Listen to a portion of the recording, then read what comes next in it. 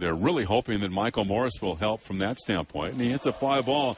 It's well hit to right. Reddick is back. He's to the track, and this one is, did he catch it?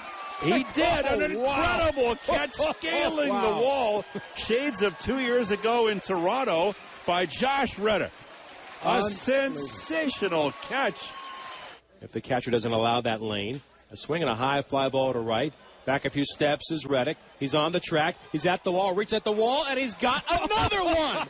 Josh Reddick has stolen another ball off the fence. Throws to second base, and they're going to double off the runner from second base, Brandon Belt. Morris can't believe it. I mean, Morris, he finally saluted Reddick, said, okay, I surrender.